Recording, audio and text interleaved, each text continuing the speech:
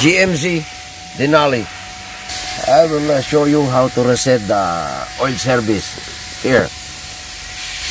If you switch on, press the this one, 2, 3, 4. Press the first one. Okay, change engine oil.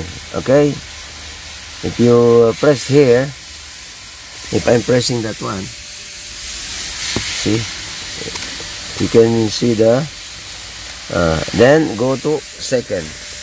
Okay, press oil life remaining 2% only. Okay, what you will do, how to reset. Okay, I will show you. This is the accelerator pedal. Okay, first thing you will do is switch on, press the accelerator pedal 3 times in 5 seconds only. 1, 2, 3. Okay, then switch off. Then switch on, press this again, press here, this one, and read the remaining. Oil life remaining is 100%. Very simply, you see.